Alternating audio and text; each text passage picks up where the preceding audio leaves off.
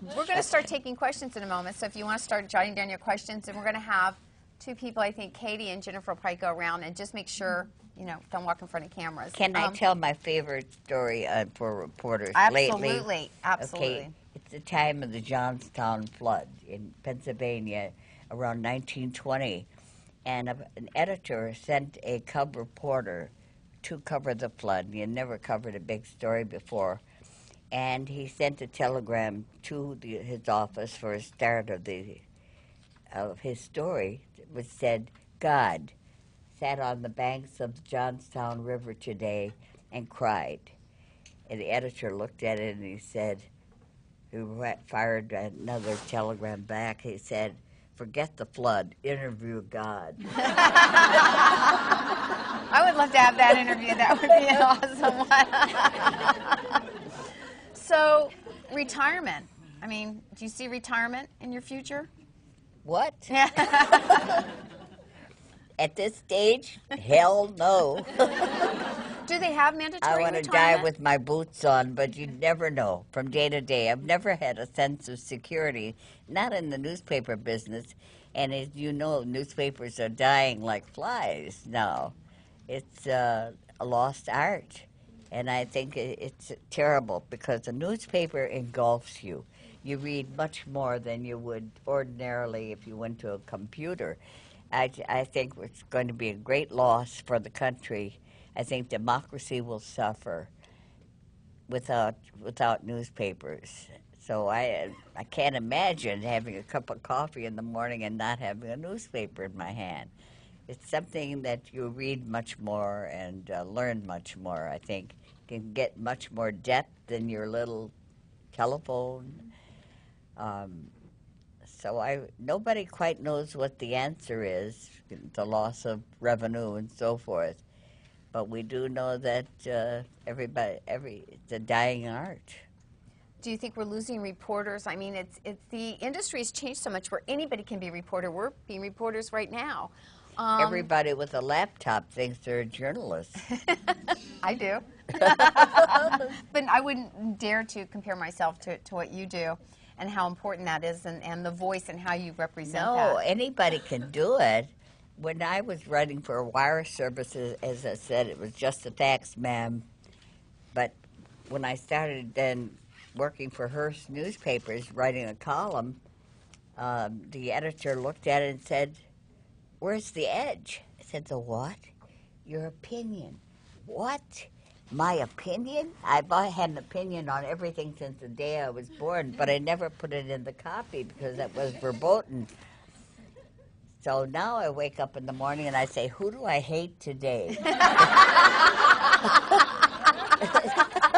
Simply because you can't like things as a columnist. Once in a while you can be nice, but otherwise you're supposed to skewer everybody. That's an interesting job to start your day. Okay, okay. We got a great question that just came in. Who was your favorite president and why? John F. Kennedy, because I thought he was the most inspired. He created the Peace Corps. He had been to war. He went to the brink in the Cuban Missile Crisis because he had learned lessons from the Bay of Pigs. He signed the first nuclear test ban treaty. And he said, America would never go to war for no reason. So I think that the biggest thing was he said during his first year that we were going to explore the universe, and he invited the first class of astronauts to come to the White House with his wives for an informal dinner. And during the mix and mingle, he said to them, do you think we could land on the moon? And they said, sure, absolutely. You never say no to a president. When they left, they said, is this guy nuts? Is he crazy? Go land on the moon? But then we did it. He didn't live to see it, but we did it. He set goals. He used to tell young people, there's a universe out there we have to explore. He also told them to go into public service, that it could be the crown of their careers, to give something back to the country. That is awesome. So here's a great question. If you had to do it all over again, what would you create differently, if anything? What would you do differently or create differently in your life if you could go back? You always Monday morning quarterback stories. Why didn't I ask this? Why didn't I write this? And so forth. There is nothing. I mean, your self-criticism is the most important thing. I think you always regret, why didn't I ask the president that? I had one shot in the barrel, and I should have nailed him. So, I think so. The FBI is here. I'm just warning you. Regrets. He said, why didn't you stand up and say, look, why? Why is my favorite question. Are you a fan of women's sports or sports in general? No, but I really admire the women who are, and great sportswomen, because I think they've added a lot to our country. But I'm not a follower. You know, it's really interesting to see how women, you know, I'm really excited to begin to see. I don't know if Rich Daniel's here. We have somebody from the DC Divas, which is the Washington, D.C. women's football team. Mm-hmm. And there's the Washington Mystics, and we do support them because we think it's important that women, I think sports are another great avenue for women to learn skill sets and life. I think that's a really important thing to do. I think it's funny in Title IX that they don't think the women's sports should have equality, and that is so stupid. See, it's the equality thing for you. They should have the right to... Absolutely. Although I don't want to play on a football team. Who was the first lady you most admired, and what was her community giving focus? So what was her particular focus on her while she was serving as first lady? Well, this is the first Pollyanna answer I'll give you, is I admired all of them, because each one, once they realized the power they had and the ability to do good, they rose to the occasion. It's amazing. They really did. You know, some took longer to say, to understand where they were. They had 10 mops, 10 maids doing all the things so they could really make a contribution. And also, after Eleanor Roosevelt, every first lady wanted to make her mark in some way, to have a project. So I admired them all, really. And as I say, some were slow starters. Nancy Reagan carried the burden of being just a Rodeo Drive matron and loved beautiful clothes and expensive china and so forth. But once they got rid of that, I mean, that image, and they knew they had to correct it, then she became a very crusader against drugs among youth. And so I liked Betty Ford so much because she wasn't afraid to say she had been divorced, had seen a psychiatrist, and so forth.